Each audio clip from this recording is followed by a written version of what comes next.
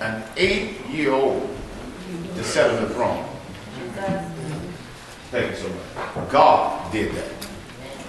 He allowed this 8-year-old boy to take the throne. Josiah quickly learned that he had inherited a spiritual mess as a kingdom. His grandfather, Manasseh was the son of King Hezekiah. We talked about that. He began his reign at age 12. Manasseh reigned for 55 long years. He reigned longer than any Hebrew king ever. But it was an evil reign. He under his leadership, he built the heathen altars that his father Hezekiah had destroyed. He built the altar of Baal. Are you praying? I want to know, are you praying with me today?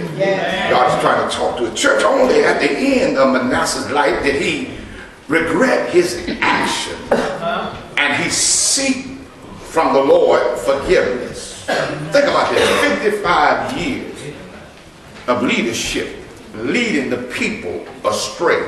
I want you, when you get home, I want you to do some biblical study. I want you to go into the Word of God, amen, and read the things that was going on under his leadership. He had a whole lot of pagan, amen, things that's going on today. I could call them out, but I want you to read for yourself a whole lot of things that was going, male prostitution, female prostitution, a whole lot of stuff that he allowed under his watch. You can imagine. Yeah.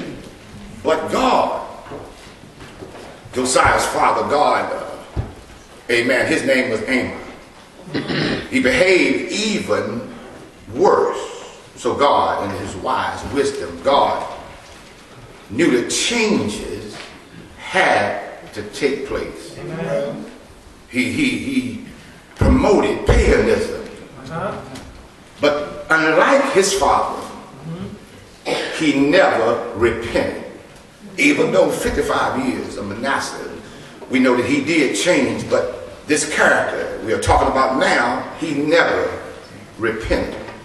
He reigned only for 2 years before his wickedness came back on him, and he was assassinated in his own home. Think about that, being a leader and being assassinated in your own home by the grace of God Almighty. God, what he did, he handpicked the 8-year-old boy that did not allow his father's footsteps, didn't walk, didn't follow after his father's footsteps. I'm glad that his ancestor influence, that he did have some good people in his life, did root up from his great-grandfather Hezekiah. Yeah. Josiah, he made a spiritual leap into the concepts of God's divine plan, and at age 16, still young, amen, still we call unexperienced or have no experience, he began to seek the Lord. At age 16, I'll never forget when the Lord saved me. I was at age 17. Seeking the Lord. He seeked the Lord. Maybe this young king, he began by asking God, God, you called me when I was 8, now I'm 16 and I'm seeking you. What I need for you to do, God, I need your guidance. I need your understanding. I need your vision. I need your leadership. I need your divine wisdom. God had to have heard this king. Because we find him at age 20, he started purging the country of Judah. We talked about that purging, what purging means in Sunday school. What happened to Judah was, Judah lost her praise. Anytime we lose our praise, paganism has taken over our lives. Just watch a person, not judge a person, watch a person where paganism have taken over them. If you watch them long enough, they don't like to praise God. Yeah, they think that it's foolish to do all that. So this young king, he had to try to clean up the wrong. He tried to clean up the mess of his forefathers, the stuff that they had committed.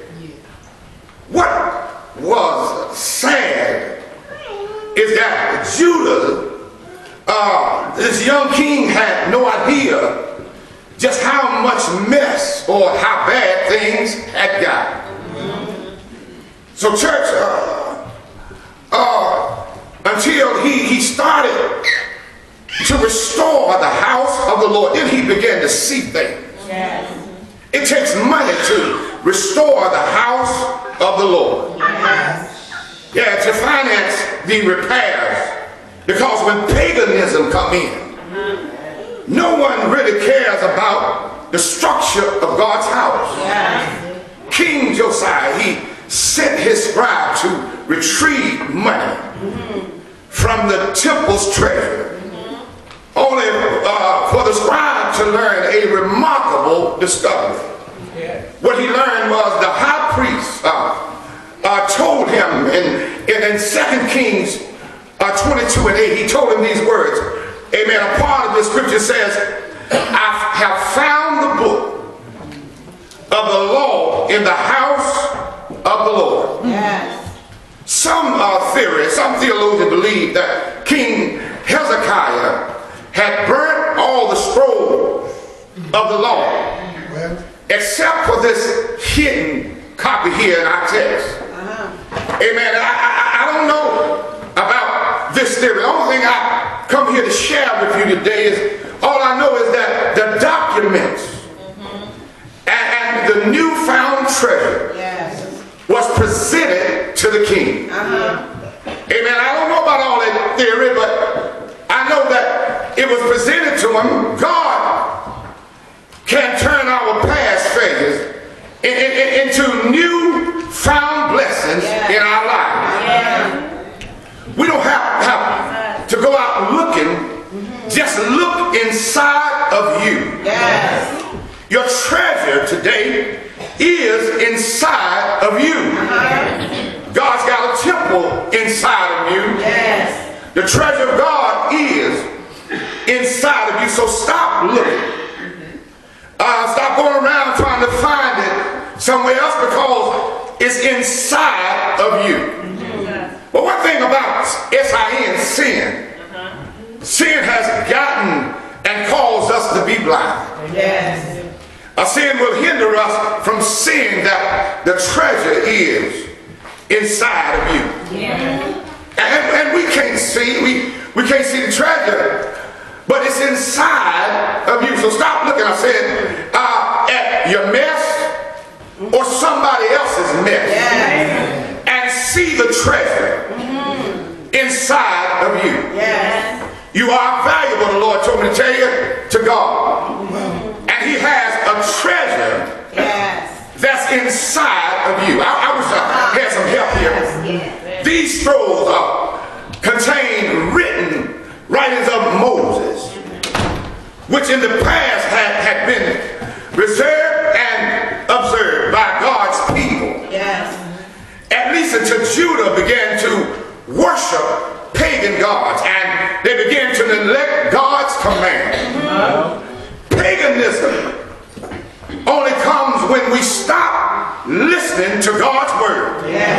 If you don't watch it, paganism will cause us to get sleepy when the preacher is trying to preach God's word. Preach, boy. Paganism, amen, will have us to think that it's getting ready to rain outside, and I need to help and get out of church so I can clean my automobile. Then paganism, I said, when we stop listening to the word, paganism will come. At age 26, he's getting older now.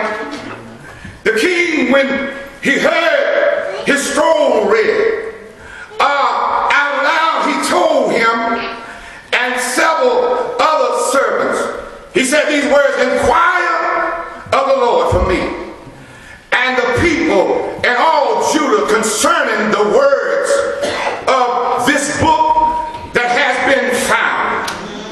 For great is the wrath of the Lord that burns against us, because our fathers have not listened to the words of this book. You see, when the king, amen, he had what was read in the book, he realized that God was upset with the people. As we get ready here to leave here, because our minds might be on Dallas Cowboys or might be on the Green Bay Packers, I don't know. But King Josiah, amen, in the text he had compassion for his people despite their rebellious behavior. He knew that they were messing up. He knew that praise had left God's house, but he still had compassion on them. Come on, listen to the scripture verse in 2 Kings 23 and 25. It speaks about, amen, God. He lets us hear about a good king. The Bible says, and like unto him was there no king before him that turned to the Lord. Look how they turned with all his heart, and with all his soul, and with all his might, according to all the law of Moses. Neither after him, look at that, God goes even after him. It won't be a better king. Arose there any like him. You see, God, when you're doing right, God will keep up with it. It really don't matter what folks think about you. What matters is what God is saying about you. So I want to leave you here today and tell you, stop worrying about what others think about you and get your mind on what God is saying about you. I know sometimes we put ourselves down and we hang around people that put us down, but we ought to open up the manuscript and see where God has said some good stuff about his people. The king wanted to know, in his mind, he knew that God was upset, but he still wanted to know. He said, could the nation, he wanted to know, could they turn to repentance or not? Or could the damage be reversed before it's too late? He knew what God had said, so what he did, he called a prophetess. He called a woman to come forward. You see, I believe it wasn't a whole lot of men back then that would step up to the plate. They went to hide, but he called a prophetess. If you think I'm lying, I said when you go home, read the manuscript. And what are you saying here? I'm saying that God is going to always have somebody to stand in these last and evil days. And the prophetess told the king, yes, king, punishment. It is coming. And God is not going to change his mind. I don't know what's wrong with our world today, but I feel like punishment might be coming our way. I wish we had somebody who said, for God, I'm going to live, and for God, I'm going to die. Anybody else feel like hollering every now and then? I don't care how rough it might get. I'm going to hold on to God's unchanging hand.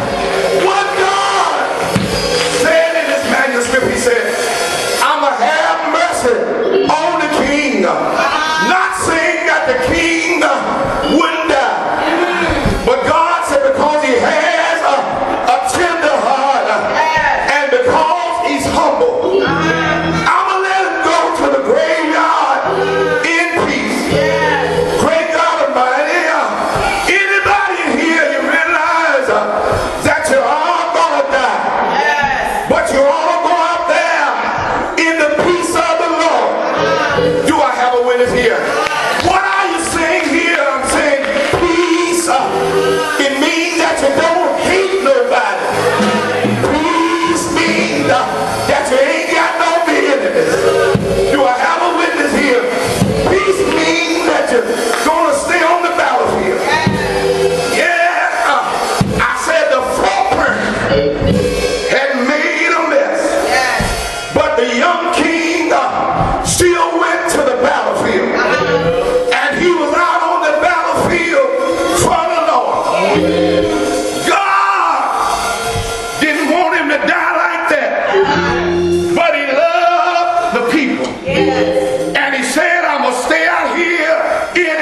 And the old enemy shot at him.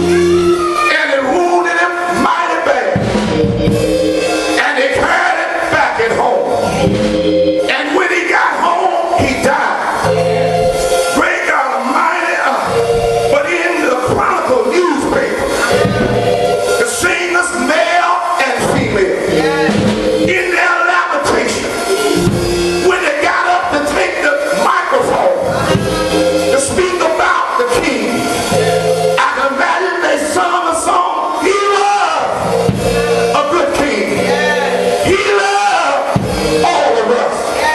He loved us so much till he died on the battlefield. Somebody broke out and sung another song. I know he's going on home to be with the Lord because he loved us so much. Yeah, from the song it went to the pen. Jeremiah wrote something in the manuscript about the king. Zephaniah wrote something about the king. In Deuteronomy they wrote something about the king. Somebody is writing something about you and I. And I wonder, what are they saying? I wonder, what are they seeing? Do they see that we love the Lord? Oh, help me, Holy Ghost. I come by to tell some young person, God wants to use you. You're never too young for God to use. Do I have a witness here? God wants to use you, and the devil wants to destroy you. But let God use you. Because when it's all over, all of us got to stand before the Lord. Yeah, God want to use you. Amen. I hope and pray. He don't want to use you to clean up our mess. But I hope he just want to use you. God used that young king to go around cleaning up mess. You know, a whole lot of folks didn't like that boy. That boy going around, that's wrong, that's wrong, that's wrong what you're doing. You know they didn't like that. But God called him to clean up the mess. Amen. I thank God for our young people, and I thank God for our efforts, what we're trying to do for the Lord. I thank God that we're trying to work for the Lord. And I'm praying that the young people might see Christ exemplified in our lives and see Christ in our hearts. And I come by to tell every child of God, God wants to use you. Let him use you. Let him use you. Amen. The king didn't speak down. He just went before the Lord. He asked the Lord, is it too late? Amen. The prophets told him, it's too late. Punishment is coming in the future. Amen. Destruction came. The Babylonians were destroyed. They came to destroy, amen, God's people. If we don't turn from our wicked ways, destruction is coming on America. Amen. We better turn and let God use us. God bless you. Heaven smile upon you. I hope and pray by the mercy of God that you receive the word of God today. Remember, there's a treasure inside of you. Don't look at nobody else's mess. Don't even look at your mess. Look at the King of Kings. He come to clean up all of our mess. I'm glad about it. Amen. Because he'll use anybody. Do I have a witness here? Anybody glad? I said he'll use anybody. Anybody here been a midnight rambler? Slipping and sliding, peeping and hiding, coming to church hiding. And now God done got a hope to you. Do I have a witness here? Anybody say, I'm not what I used to be. The Lord done changed me. Places that I used to go, I ain't got no desire to go there. Things that I used to drink. Come on, somebody. Y'all done got quiet on me. I don't do it no more. Things that I used to smoke, paganism don't have it no more. Amen. I understand that my body's a temple. Might need to lose a little weight, but it's a temple. For the Lord. Amen. Won't God use you? Y'all got quiet on me. I said, so folks, I wonder, what is the weather? What is the weather? What is the weather? See, let me share this. See, even the playoff, we have to watch playoff. See, Satan, what he tries to do, he tries to use the paganism. Help, preacher, help. The game come on at 1:30. You won't get there, I'm going to get there too. But he tries to use paganism to get us away from God. I understand he's a deceiver. He likes to sift us as wheat. Trying to get all of God out of us. All of the praise, all of the worship. See, that's what brought us here. That praise and worship. When we was down, couldn't sleep at night. Amen. Waking up, disturbed, pressure all over us. We look to the hills, from which cometh our help, and God enable us to go through. You see, praise and worship. See what Satan want to do? He want the church to stop worshiping God. But somebody said these words. They said, no matter what, when I think about the goodness of Jesus and all he's done for me is personal. I can't look around at nobody. And all he's done for me, my soul. I try to sit there, but I can't. I try not to preach hard. I try not to sweat. I like to chill too. But when I start thinking about what he has done for anybody who went through some hard times, even last year, and God brought you out. So my soul started telling me, why don't you magnify the Lord? Why don't you glorify the Lord? You know, if it had not been for you, you wouldn't be here today. You almost lost it last year, but God brought you over. Amen. Remember, God wants to use you. Stop beating on yourself. Stop putting yourself down. If you got friends that's speaking negative stuff in your life, delete their numbers. And ask God to give you somebody positive. Somebody to help push you a little bit forward along the highway. Amen. God used Josiah.